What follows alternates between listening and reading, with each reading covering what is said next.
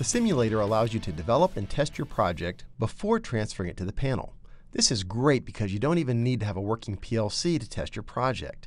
Once you have something to test, like this project here, you can start the simulator either by clicking on the Simulate button on the File toolbar, going to the File menu and saying Simulation, or just hitting this big Simulate button right here.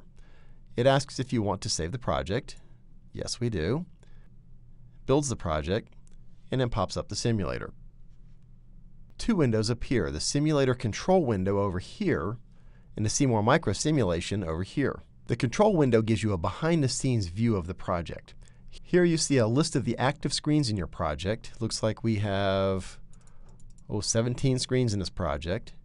And you can click on a screen to bring it up in the simulator. The speaker icon enables and disables beeps. The magnifying glass zooms in or out. And the bezel button enables the various bezels. Let's reduce the size of this so we can see those. So each time you click on it, it brings up a different optional keypad bezel depending upon the panel you've chosen. Since the 3-inch panels have both the numeric keypad entry and the directional arrow bezel, you get those. If this was a 6-inch panel, you would get his dedicated keypad bezels, one of which is a landscape and one of which is a portrait mode bezel. The 4-inch panel doesn't have any bezels, so you would only see the basic panel, something like this, and you would also have the option of viewing it with no bezel at all.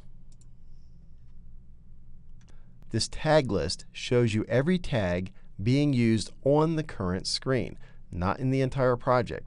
For example, if I change screens here, you can see the tag list also changes.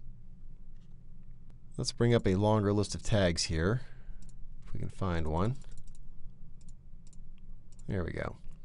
Note that you can sort on any of these columns. You can sort by name, the PLC address, the type of data, or even the value if you want to.